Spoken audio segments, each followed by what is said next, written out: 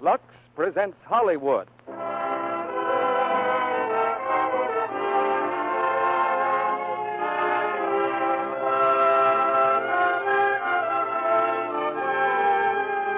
The Lux Radio Theater brings you Frank Morgan in The Pied Piper, with Roddy McDowell, Ann Baxter, and Ralph Morgan. Ladies and gentlemen, your producer, Mr. Cecil B. DeMille.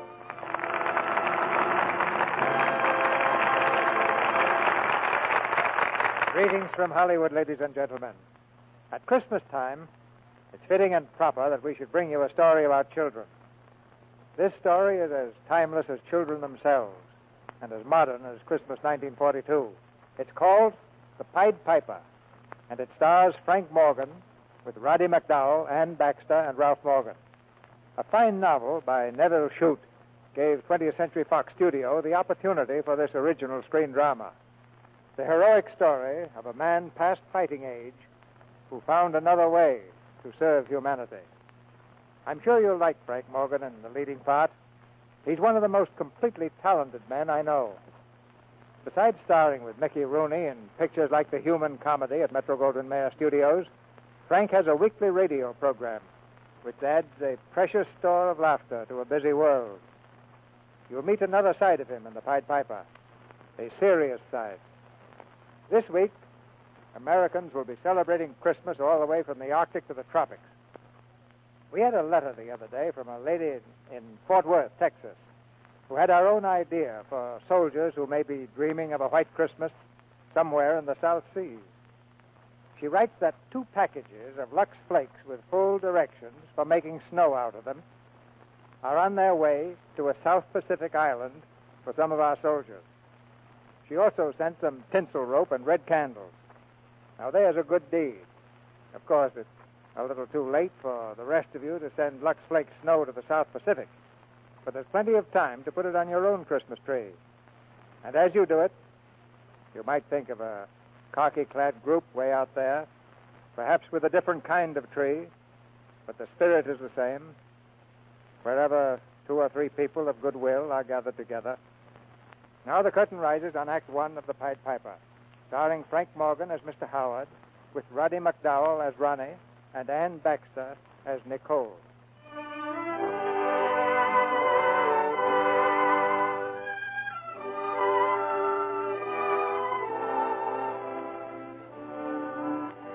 This is the story of an English gentleman named Mr. Howard, who became the father of 6 children, all in the course of a few days. This sounds a bit incredible. But it's even more incredible when you take into account the fact that Mr. Howard didn't even like children. No. It's not that I dislike children. I assure you I've never disliked children. It's simply that they make me feel uncomfortable. I have no manner with them, if you know what I mean. Children are too bright. It was in the summer of 1940 that I first met young Ronnie Cavanaugh and his sister Sheila. They were staying at the same inn that I was in France, a quiet little place at the foot of the Alps near Switzerland. I'd been fishing there for a few days. Rather fair luck, too. I remember I came back to the inn one evening at sundown with my catch. The children were reading in the lounge, and Madame Picard was there, as always, standing in back of the little hotel desk. Ah, Monsieur Howard, you have good luck today, yes? Here you are, Madame. 2 very fine trout. One for me and one for you for supper. Monsieur, what an accomplishment. 2 of them. Look, children, are they not beautiful? My father caught 5 today. Oh, did he? Probably fishing with worms. Oh, no, sir. He was fishing with an artificial fly.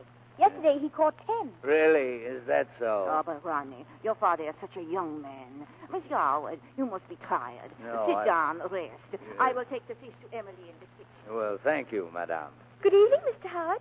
Yes, good evening. I've just been doing my lessons. Will you help me, Mr. Howard? Help you? Is that regarded as ethical? Sir? Oh, it's quite all right, Mr. Howard. Everybody knows she cheats. Oh.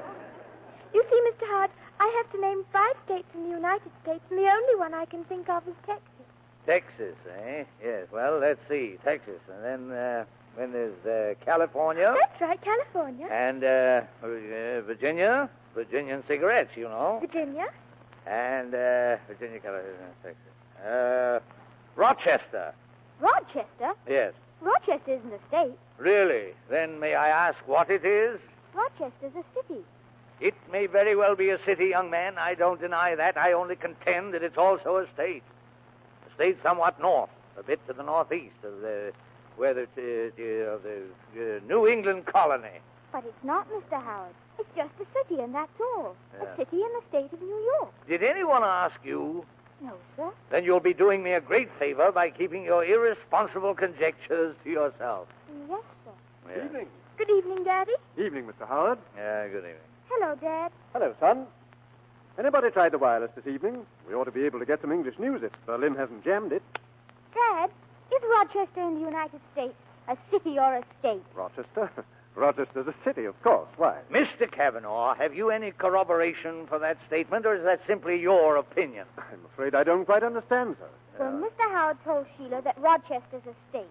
Well, I must admit I've never heard the question raised before, but I really don't believe it is. And what would you say, sir, if I informed you that I myself have visited the state of Rochester? In that case, naturally, I'd be compelled to admit that you were right, sir. Listen, Dad, I hear planes. Listen. Yes. Quite a few, I imagine. They're German, Dad. They're Heinkel. You can tell by the motor. Ronald, those planes again. Yes, dear. They're German, Mud. I can tell. I heard them pass this afternoon, and now they're coming back. Where could they have been, I Ronald? don't know. I can't understand. But the fighting is all up north in Belgium. Yes. Unless things are worse than we've heard. Is the wireless working? Is there any news, monsieur? There ought to be. It's just about time. Twice they passed today, very high.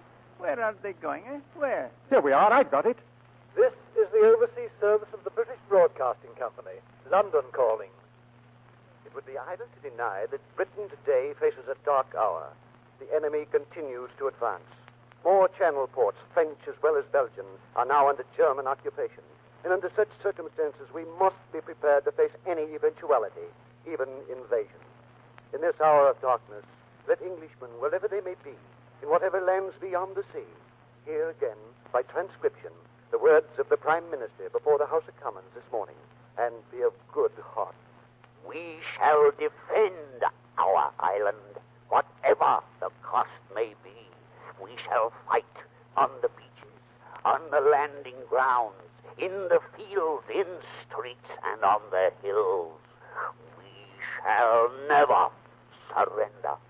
And even if, which I do not for one moment believe, this island or a part of it were subjugated and starving, then our empire, beyond the seas, armed and guarded by the British fleet, will carry on the struggle until, in God's good time, the new world, with all its power and might, sets forth to the liberation and rescue of the old. One moment, please. Ronald, turn it off. Ronald, It is worse than we thought. Yes, but we are well out of it here, eh, Monsieur Howard? They will never fight this far south. We could hide out here for years. And for you and me, at our age, Monsieur Howard, that is a very comforting thought. Are you finished? Why, yes, Monsieur. Then allow me to inform you, sir, that if ever again you address one word to me, I shall take the greatest of pleasure in thrashing you within an inch of your life, regardless of your age. Monsieur. Madame Picard, there's a train for Paris at 9 o'clock, isn't there? Why, yes, monsieur, but... I shall be taking it. Please arrange with the station master for my reservation to London by way of Paris and Saint-Malo. But, monsieur, you've only been here 3 days. 3 days of which I am heartily ashamed. I'll pack my things at once. Mr. Howard, Yes? I hope you're not being hasty because of anything this man has said.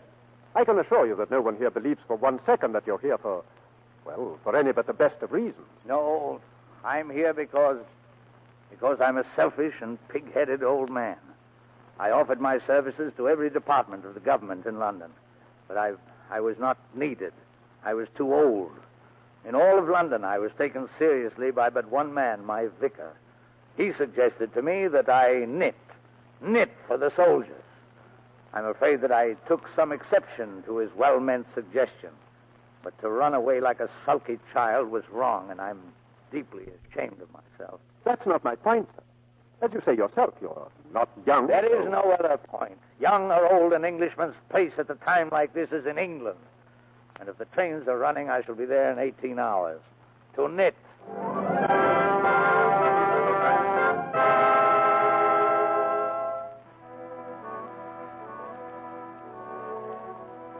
An hour later, I was in my room, still packing, when Mrs. Cavanaugh asked to see me. She seemed quite strained and nervous. Mr. Howard, do you know what my husband does? No, I can't say that I do. He's an official of the League of Nations at Geneva.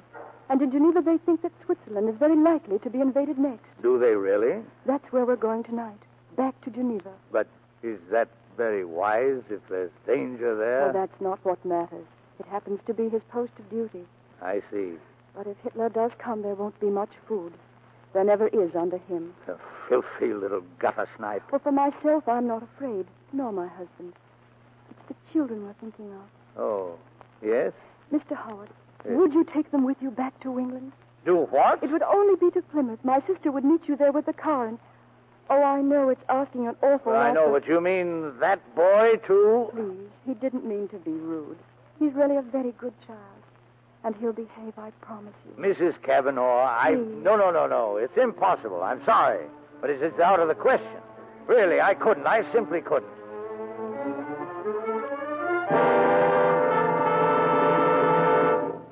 That night, I left for Paris with Ronnie Cavanaugh and his sister, Sheila.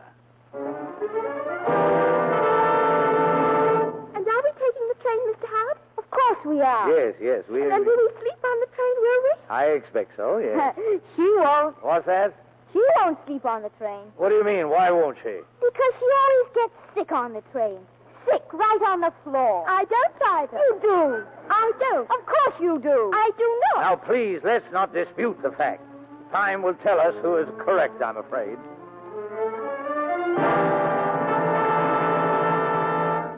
The argument was settled an hour after we boarded the train. Sheila was quite sick.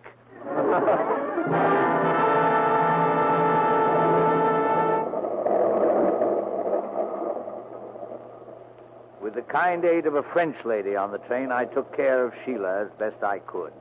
The French lady had a child of her own and seemed to understand these things. Are you comfortable, mon petit? Oui, madame. She speaks French, yes? Madame, what seems to be the trouble with her? She's sick, monsieur. Yes, that I quite understand. I told you she'd be sick. Quiet. It is strange sickness, monsieur. But besides, she has fever. Fever. Maybe she has eaten something. Maybe she's been too hot in a draft. That is the way it is with children. Well, does she need a doctor? No. If she can rest a little while, keep warm, she will be all right soon. I see. Well, Ronnie, how are you? Oh, very fit, sir. Thank you, sir. Yeah, I thought so. Where is little Rose? Rose, viens ici. Oui, ma tante. Récite pour la petite fille. Monsieur, Rose will recite for your little girl. She will enjoy it. Thank you. How do you do, little Rose? Comment allez-vous, monsieur? Récite, Rose. Ma grande-tante demeure à Tours, dans une maison avec un cerisier, avec une petite souris. Quid, quid. Mr. Howard, why are you stopping here? I don't know, but I shall certainly find out. Now, don't move. I'll be right back.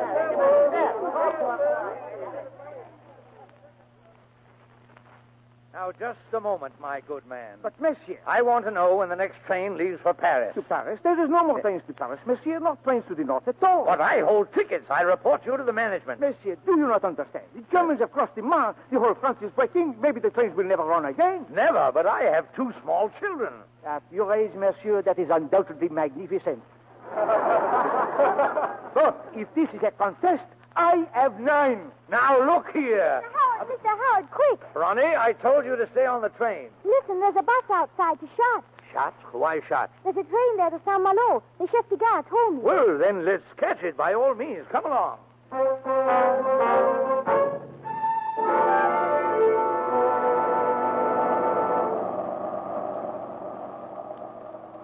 Well, Ronnie, this was a bit of luck, all right, I must say. This bus idea was very clever of you. Very clever indeed. Thank you, sir. I expect that if you could break yourself of a certain insufferable pig-headedness, you'd be almost bearable. Are you comfortable, Sheila? Yes, sir. Comment allez-vous, monsieur? Well, little Rose. So you caught the bus, too, eh? Fine. And where's your mother, little Rose? That wasn't her mother, sir. How? That was her aunt. Well, where's her aunt? Good heavens, did we leave her behind? Well, yes, sir. What is this? Rose, Saint-Louis, les papiers. What are you saying to her? I'm asking her for a piece of paper her aunt gave her. Voila. Here it is, sir. There's something written on it. Yeah. Henri Tenoir, Dickens Hotel, Russell Square, London. I don't understand. Who is this Henri Tenoir? That's Rose's father. He's a waiter. But of what possible interest could his address be? Oh, so that's it. I'm to burden myself with another child. But, Mr. Howard, they hadn't any home. The Germans burnt it down. They didn't have anywhere to go at all, don't you see? Come one, come all, eh? But you wouldn't want them to be caught by the Germans, would That's you, sir? not the point, sir. Rose, ne pleurez pas. Mr. Howard, I like her. Don't you see, sir? Rose can take care of Sheila, and I can take care of her, so you'll have no bother. Yes, that's all very neatly arranged, eh? Well, perhaps I have something to say on the subject.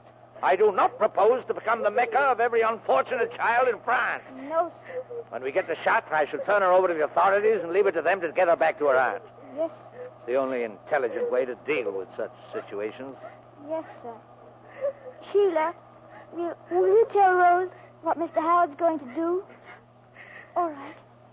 Rose, oui. Rose. Yeah, just a moment. Yes, sir? What was the name of that hotel? The Dickens Hotel, sir. I never heard of it in my life. Well, I imagine we'll be able to find it. Oh, Mr. Howard. Thank you, sir.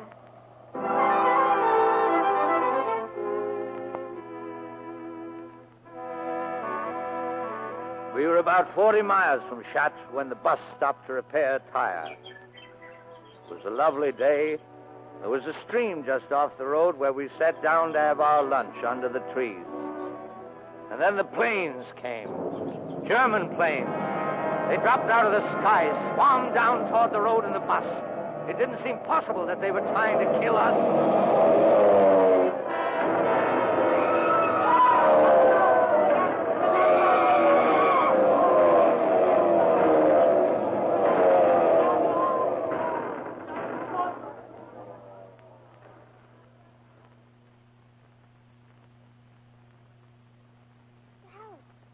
Mr. Howard, they were after us. Here, are we all right? Sheila, Rose. Yes, sir. I'm going back to the bus to see if I can get our bags. And children, while I'm gone, I want you to promise me, don't look that way. Now, you won't, will you? Stay right here now. Ronnie, I'm going to look. No, Ronnie, don't. Sheila, look. There's dead people there. Dead people.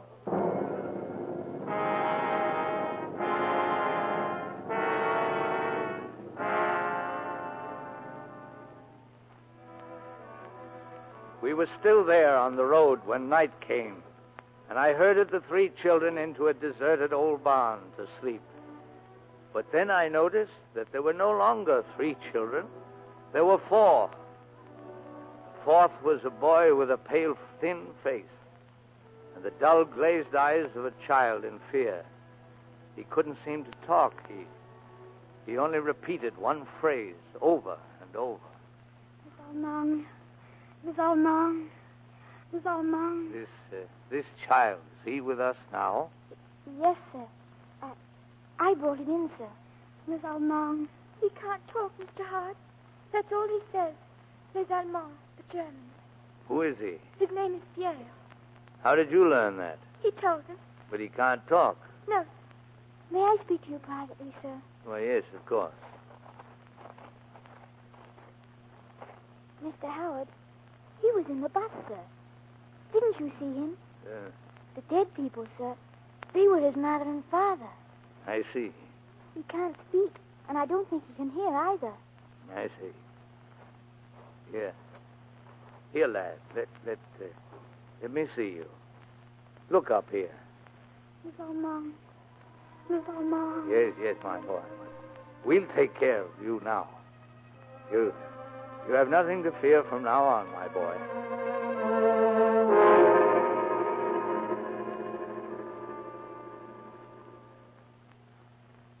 Mr. Howard, sir, Yes, Ronnie. I can't sleep, sir.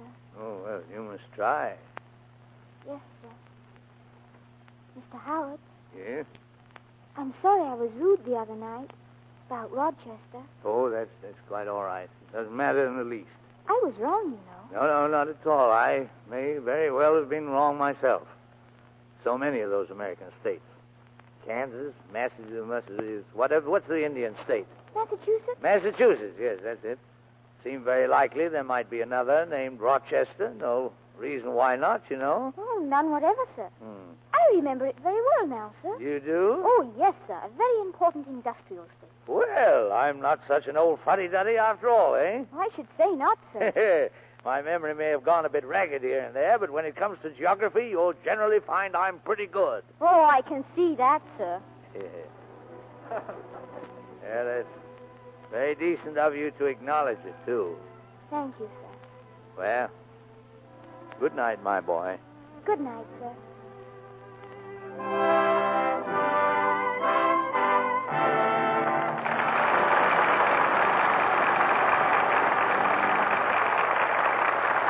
In a moment, we'll hear Act Two of The Pied Piper, starring Frank Morgan, with Roddy McDowell, Ann Baxter, and Ralph Morgan. But between the acts, Sally and I have a story for you. It's called Where There's a Wool, There's a Way. Or Leave It to Lux. It's a continued story because when you leave it to Lux to care for them, the sweaters and scarves and socks and mittens, all the washable woolies you get for Christmas, will continue to wear longer. And it's an escape story.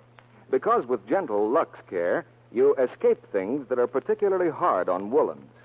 There's no harmful alkali, no need for hot water, none of the cake soap rubbing that's so apt to shrink and harshen the soft woolen fibers. It's a story that needs to be told, too, these days when wool is so precious. You know how wonderful Lux is for woolens, but it's a thoughtful idea to tuck a box of Lux in with the woolies you give for Christmas. Your gifts will be better appreciated the longer they last. And they'll last longer, wear better, when you Lux them. But, Sally, let's get right down to the facts of our story. How to wash a sweater. Chapter 1. Draw an outline of your sweater on a big sheet of paper. Then, make rich, lukewarm Lux studs and squeeze them gently through the sweater. Don't rub, and don't wring or twist. Chapter 2. Rinse thoroughly in water the same lukewarm temperature. Then roll in a Turkish towel to take out excess moisture. Chapter 3. Unroll and pin it with rust-proof pins to the outline you made before you luxed it. Then dry flat, away from heat. So there's our story. A story that really begins when you buy a big box of Lux Flakes and leave it to Lux to care for your precious woolens. We pause now for station identification. This is the Columbia Broadcasting System.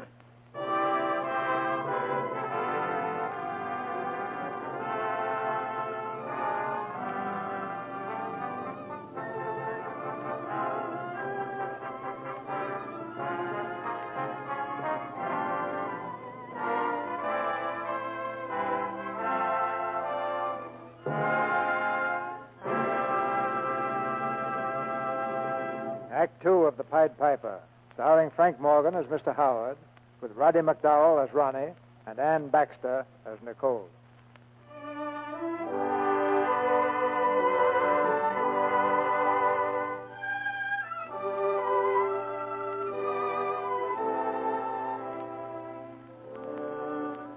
As the Pied Piper of old led his children to a happy land beyond the mountain, so our Piper, Mr. Howard, tried to lead them beyond the sea, to security, to safety, to England. It took us 3 days to reach Chartres. I remembered then that I had a friend there, a young lady named Nicole Rougeron, whom I had met on a vacation in St. Moritz. I decided I would appeal to her for help. Monsieur Howard. Oh, monsieur. You remember me, mademoiselle? But naturally, monsieur. Come in, please, quickly. Yes, well, but I'm not alone. Come in, and the little ones, too. Oh, thank you. Well, come in, children. Maman, you remember Monsieur Howard last year at Saint Maurice? Howard. Madame, I am happy to see... Please, if you speak English, close the door. Come inside. To speak English today is not safe. Not safe for any of us. I know, madame, and I have no wish... No, please. We must be careful. That is all. Our friends are still our friends, regardless. That is very kind of you, madame. But, monsieur, the children, you did not have them last year. Madame, some of them I did not have 24 hours ago. We're on our way to England. Allow me to introduce them. Madame Rougeron, Mademoiselle Nicole Rougeron. This is Ronald, a fine lad. And this is his sister, Sheila. And this is Rose. And this here's Pierre. And this is... Who is this? Aangenaam kennis te maken, mevrouw. What? Where did you come from? I've never seen this one in my life. Ronnie.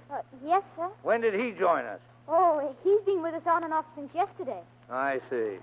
You mean, monsieur, you do not know who he is? No, but on this trip, that doesn't seem to be necessary.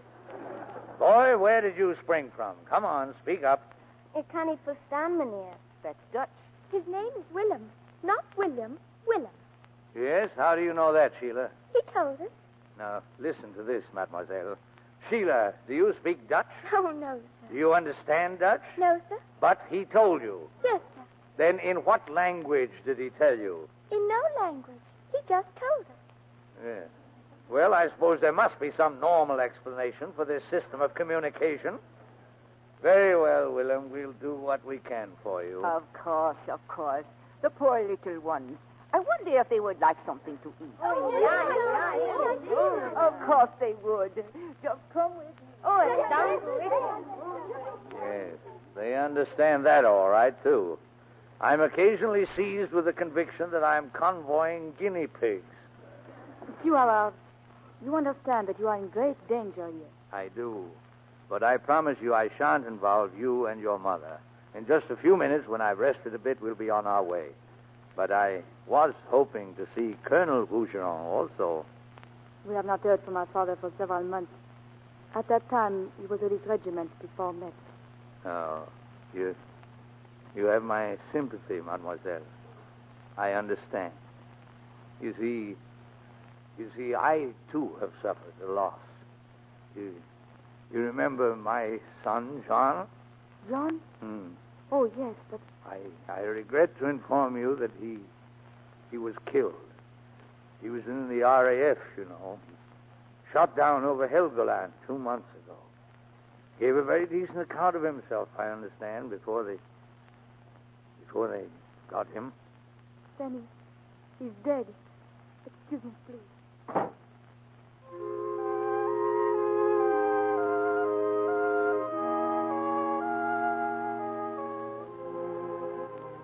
Mademoiselle Nicole was very kind. She helped us arrange for tickets on the train. When we left for Chartres, she even came along with us.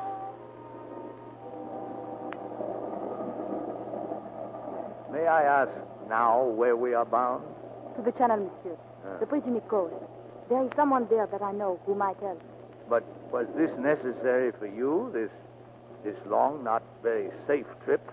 Even if someone else could have done it, monsieur Howard, I would not permit it. It is a thing that I must do myself alone, nobody else. Mademoiselle, I appreciate this, even if I don't understand it. It would be just a year ago, wouldn't it? That month in Saint Maurice. But a long year and a sad one. Yes, it's quite all hard to realize. Every now and then I feel that it's all a dream. Presently we'll all wake up. Perhaps John will walk in and we'll sit down and talk together again. I know. Took 3 to bring him down, you know. You remember him kindly, don't you? Yes. Him, his letters.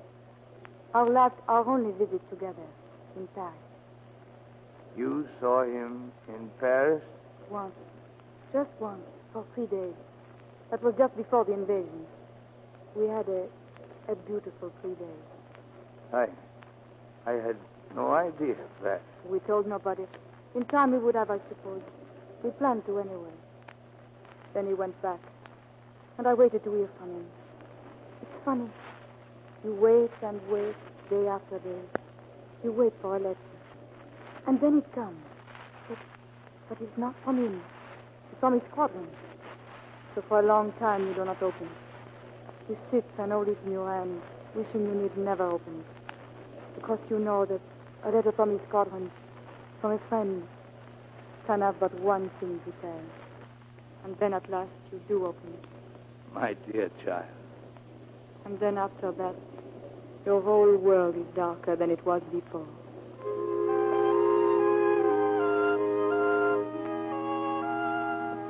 Nicole's loss had been as great as mine, and I understood then why she had come with us. We went to a little town near the channel to the home of Nicole's uncle. With the children off to bed, he listened to our story, smoking his pipe, nodding quietly. And what do you propose now, Nicole? You have fishing boats, Uncle. You know young men, daring young men. Can you not find one who will take Monsieur Howard and the children across the channel? I'm quite prepared to pay, you understand? And what is the price of a man's life, monsieur? Uncle, there are little children. They must not be left here. Our country is no longer a place for children. Our country is no longer our country. You do not know, Nicole. You have not begun to learn what it is to live under the bush. How do I know I can trust this? How do I know this is not a trap? But I know him, Uncle. I know him very well. How do I know I can trust you? Voyons.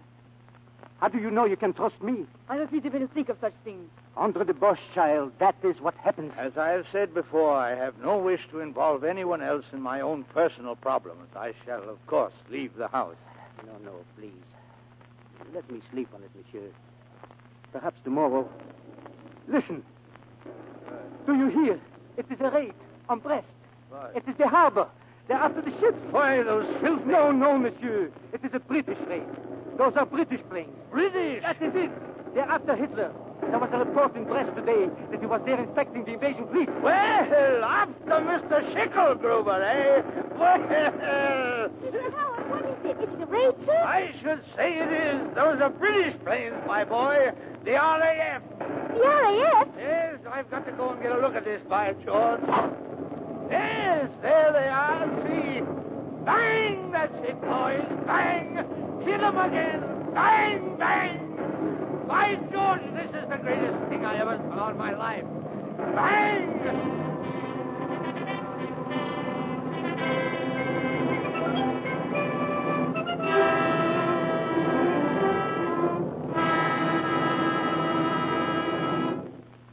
It was late that night when Nicole's uncle came to my room. I have found the man who made all the arrangements. His name is Roquet, and he's boarded at the fishing village just 10 kilometers from here. You and Nicole will meet him tomorrow in a cafe near the docks. Nicole knows.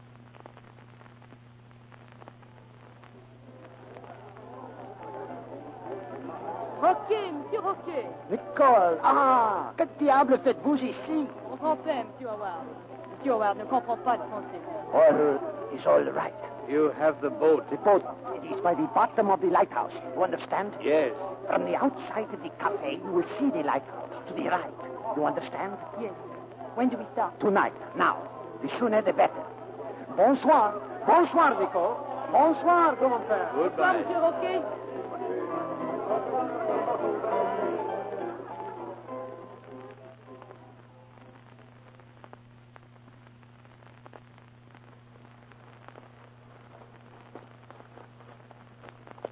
There is the lighthouse, monsieur. And there is the boat. Sheila. Stop here. Roquet? Here. This way. Well, I suppose this is goodbye, Bon voyage, monsieur. my child. Won't you come with us to England? No, monsieur. I am not English. I am French. And you have told me yourself that in times of trouble one should be in one's own country and do what one can to help. This is where I belong, here. Yes, but afterward. Oh, afterward I shall come. Well, goodbye, my child. Goodbye, monsieur. Halt there! Halt! Mr. Howard. As Folgen Sie in den Booten. Greifen Sie den Mann. Ja, Herr Leutnant. They're Germans. Soldiers. So, you are leaving us, eh? You're English, yes? Well? I am English. This young lady is not. She is French. You will come with me. All of you. But I tell you You that will come with me. Good. Here's the honor, Herr Leutnant. Ah, the boatman. You are English also? I am French. Vous me faites pas peur, sale beau schweigel. Now, monsieur, you will come this way. Please.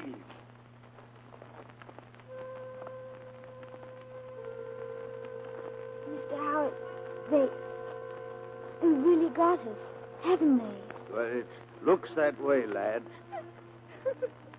Oh, Pierre. Pierre. Les Allemands! Les Allemands! Les Allemands! Les Allemands!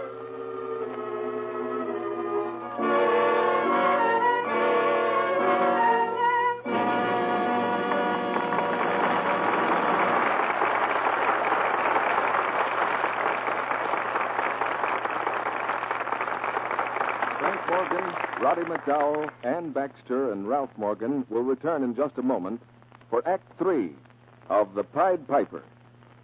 Now, would you like to know how to make your own Christmas weather? Or at least your own homemade snowstorm? Well, let's look in at this window, here where we can see the Christmas tree. There's a pretty girl mixing something in a bowl. Now, we're ready. See? A big bowl of snow. Now you spread it along the branches, like this. There. Doesn't that look lovely? Just as though our tree had been out in a real snowstorm. Yes, you can have beautiful, real-looking snow for your tree. Snow that will last the whole holiday season, made of pure white Lux Flakes. It's a lot of fun to make. The whole family can help with it. And it's a grand idea for a Christmas Eve party. Here's how you make Lux Snow. Pour a big box of Lux Flakes into a large bowl or dishpan. Gradually add 2 cups of warm water and beat with an egg beater till it looks like rich whipped cream. Then dip your hands right in and spread the snow along the branches with your fingers. The Lux Snow by itself is lovely, but of course you can add lights and ornaments if you wish. The snow is a fine background for their bright colors. We put some on the wreaths in our windows, too. And when we got our tree, we got some extra branches. We spread them with Lux Snow and put them in vases. Some in the dining room and some in front of a mirror in the hall. They make the whole house look so Christmassy. Remember, to make Lux Snow for your tree or table decorations, use 2 cups of warm water to each large box of Lux Flakes.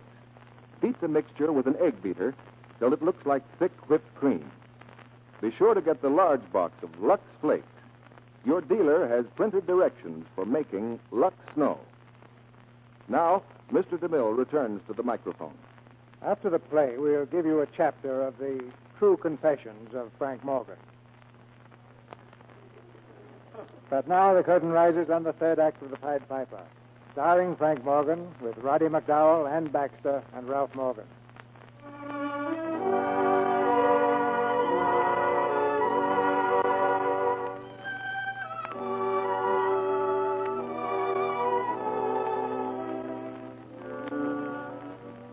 The land of hope lay just across the channel, a few miles of water between refuge and despair.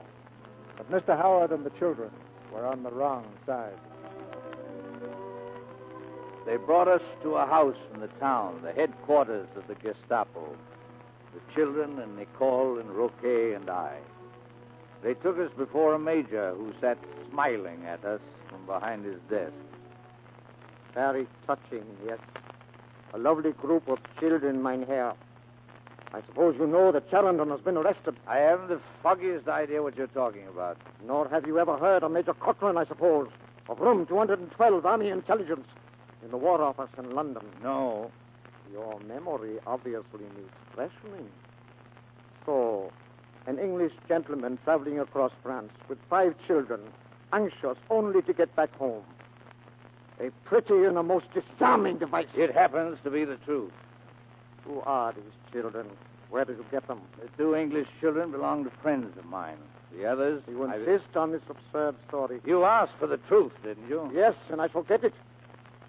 You see, we know who sent the information to the English of the Führer's visit to the fleet at Brest. We know who caused that raid. You and Sheridan. What we do not know, and what you shall tell us, is how that message was passed through to England. That is what you are going to tell us, Mr. Englishman. And as soon as it is told, the pain will stop. Not before. Take them away. Yeah. I say, one question, please. Did they get him? Get home. Hitler. Of course not. Oh, that's too bad.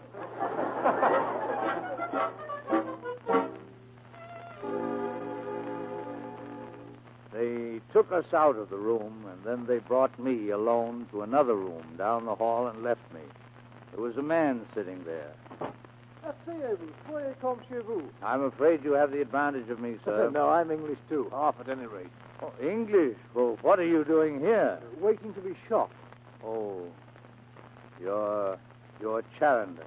You've heard of me, eh? I'm supposed to be mixed up with you in some way. That raid on the ship. Too bad we didn't get the little beggar. But I'll bet we scared him out of his pants. You mean you were responsible for that, really? Why, help. They caught me, so there's no point in denying it. Only I wish they'd stop throwing innocent people in this room with me on the theory that they're going to convict themselves in some fashion. Really, I look for better things from you, Major Deason. More ingenious. Nothing as childlike as this. I say, are you feeling all right? Oh, quite. I'm assuming, of course, that there's a microphone in this room somewhere. Oh. They're listening to us right now. Yeah. You're wasting your time, Major. This man knows nothing about my affairs. But I will tell you this. The English will be back here, and the Americans, too. And I warn you, they'll not be as gentle as they were after the last war. They'll deal with you this time as they would with vermin. As for you, if you kill this old man, I can assure you that you will be hanged publicly, and your body left to rot on the scaffold as a warning to your other murderers. That ought to hold him. You're a very rash young man. Oh, I'm in for it anyway. At least I can get a bit of satisfaction out of it.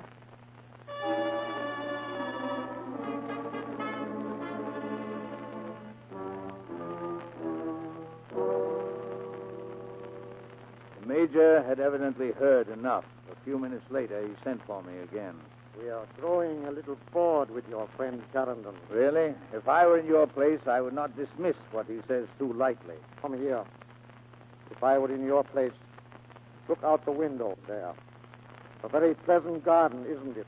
Very. That is where your friend, Mr. Charrington, is going to die in just a few minutes. Unless you decide to help him.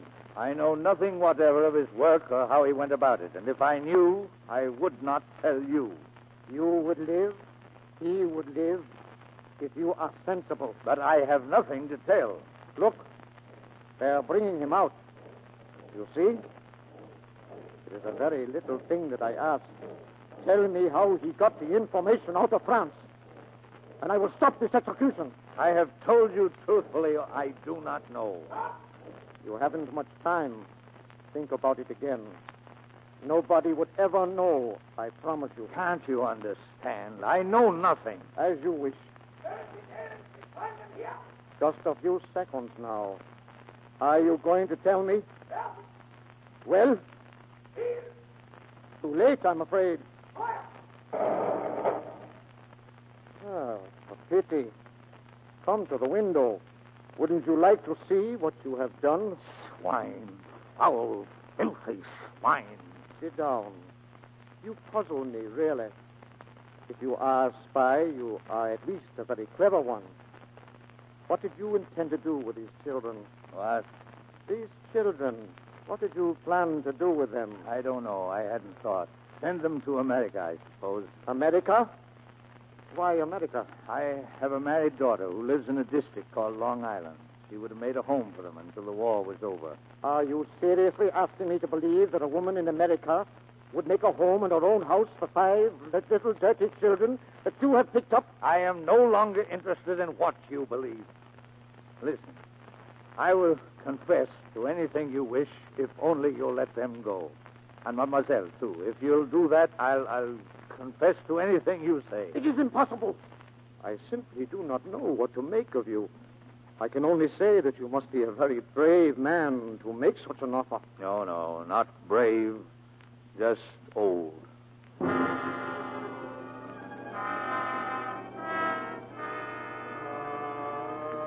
He was not finished with me yet. The next day I saw him again, alone. I do not believe one word of your story about these children.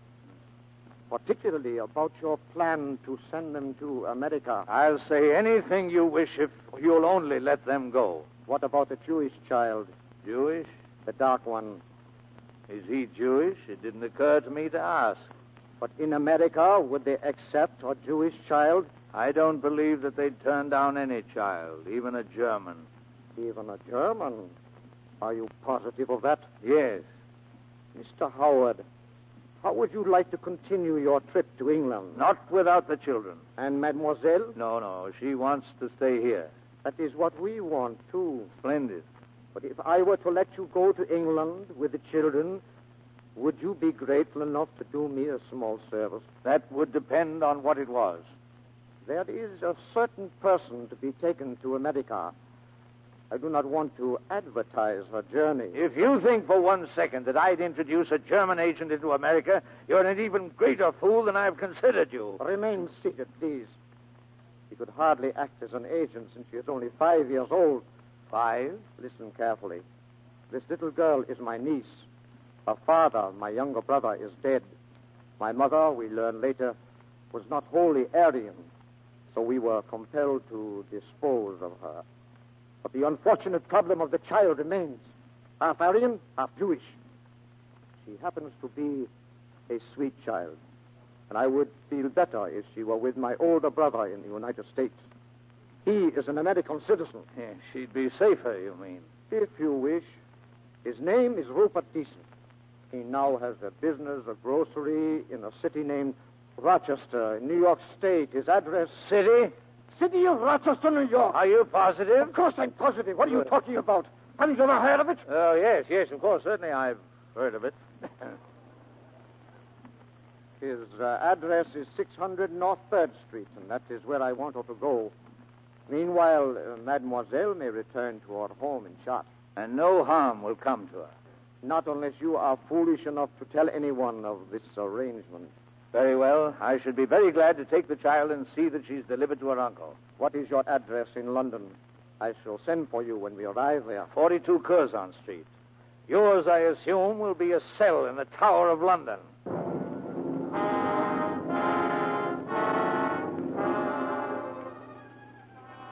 We were released that night, all of us. Roquet had the boat ready, and we stood lined up on the deck waiting for the little girl we were to take with us. She arrived with the Major, a tiny child carrying a doll in her arms. Oh, this must be Anna. How do you do, Anna? How do you do, Anna? Children, stop. Stop it immediately. Major Wiesen, had not you better explain to Anna that from now on that salute will be out of place? Very well. Anna, von nun an brauchst du nicht mehr Heil Hitler zu sagen. Du kommst unter Leute, die das nicht verstehen. Nicht mehr? Oh, good. Get aboard. I want to see you get away. All of you, get aboard. Well, goodbye, Nicole. Goodbye. All of this I know you have done for my boy. And for him, I thank you. Some for him. Some for you, too. Once I thought there could never be another man as fine and as brave as your son. But I was wrong. And it was not all for you either. It was for the children. Somehow they represent hope for the future. You are the past. I am the present. They are the future. So we must take very good care of them. I haven't all night, please. Au revoir, my dear. You'll come to see me when it's all over, and we'll talk about John. Oh, yes. One more thing, Mr. Englishman. There must be no trickery. If one word of this appears, it will be the concentration camp for your young lady. Remember that. And if anything happens to my young lady and I hear of it, this whole story will be in the papers and on the shortwave radio, mentioning you by name. And you remember that. You dare threaten me? You dared threaten me, didn't you? Go! Go! Au revoir. Good luck. Happiness. Au revoir, Nicole.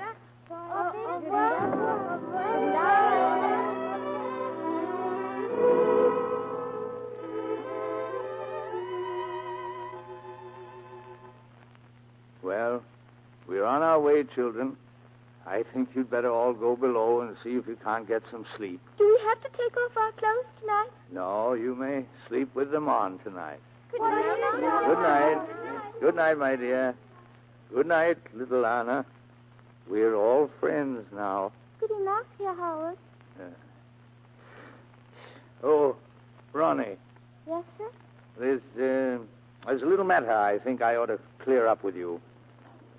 What's that, sir? You remember our little discussion regarding Rochester? Oh, yes, sir, but I told you. I know, but it seems that we were both wrong.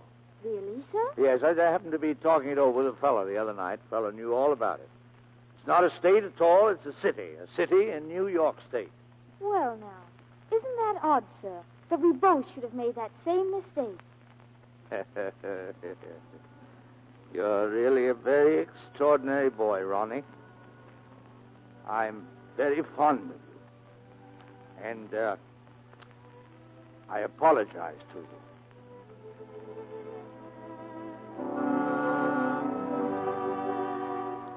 We reached the English coast the next morning, and in 3 weeks I had seen them all off to America.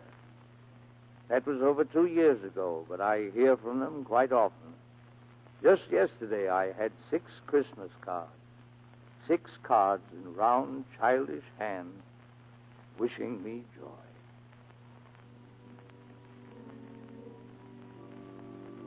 And I wish them joy, too. For this Christmas, next, all the Christmases to come. For this is what we are all fighting for, and this is our prayer, that there shall be other Christmases, that children of every land, of every race and color and creed may laugh and play and sing on Christmas morning and say, Merry Christmas to a brighter and a better world. Merry Christmas. Merry Christmas. Goeie Noël. Aangename kerstdagen. Bon Noël. Aangename Bon Noël. Bon Noël.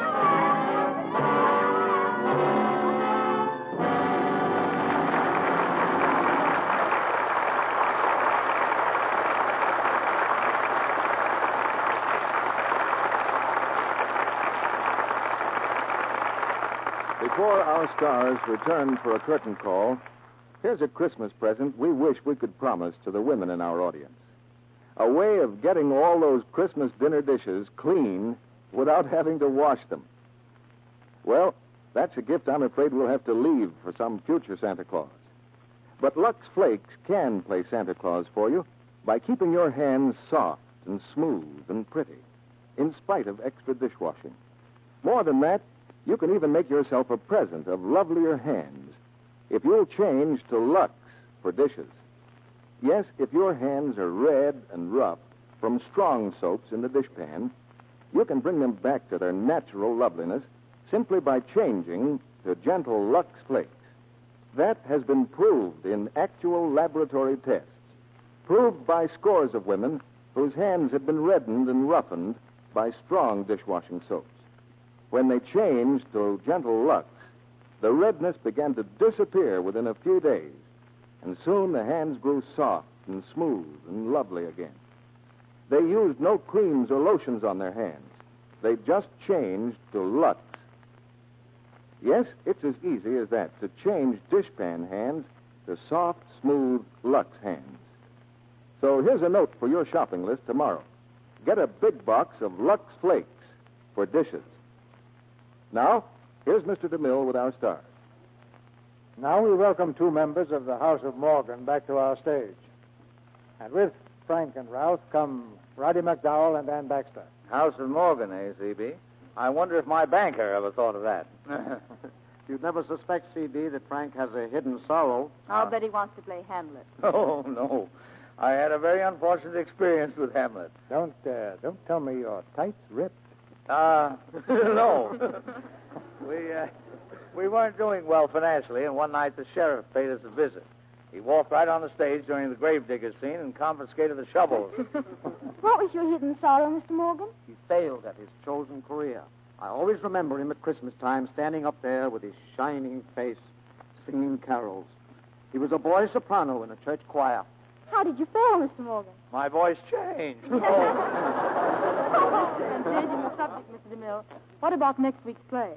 There's good news about that, Anne. Because next week we'll present the screen hit, A Star is Born. And our stars will be Judy Garland, Walter Pidgeon, and Adolphe Menjou. A Star is Born is a drama of Hollywood, of a girl who had the courage to fight for success and the courage to give it up. A great play and 3 great stars. That's really an inspiration, C.B. They'll be great in that play. Good night. Good night. Good night. Good night. Good night. Don't forget to hang up your stocking.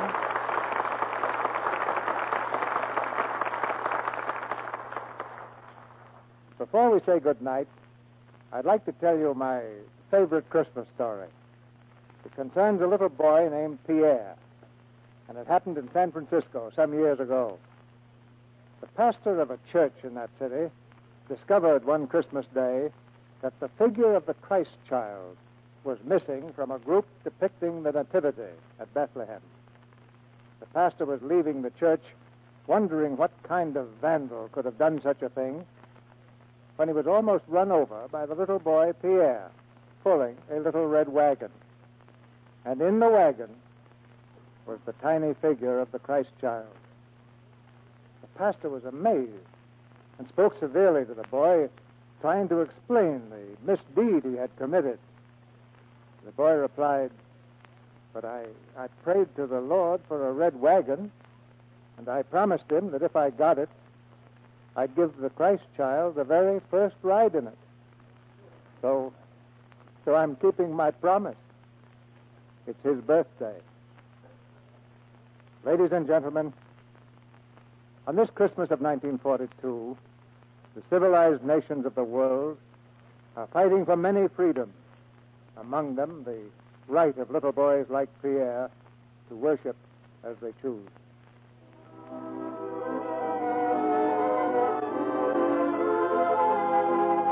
And now, no matter where you may be, our sponsors, the makers of Lux Flakes and Lux Toilet Soap, join me in wishing you every happiness of the Christmas season. And we invite you to be with us again next Monday night, when the Lux Radio Theater will present Walter Pidgeon, Judy Garland, and Adolphe Menjou in A Star is Born. This is Cecil B. DeMille saying good night to you from Hollywood.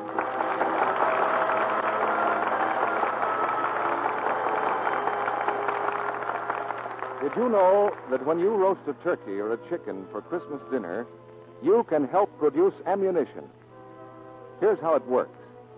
The manufacture of high explosive requires glycerin.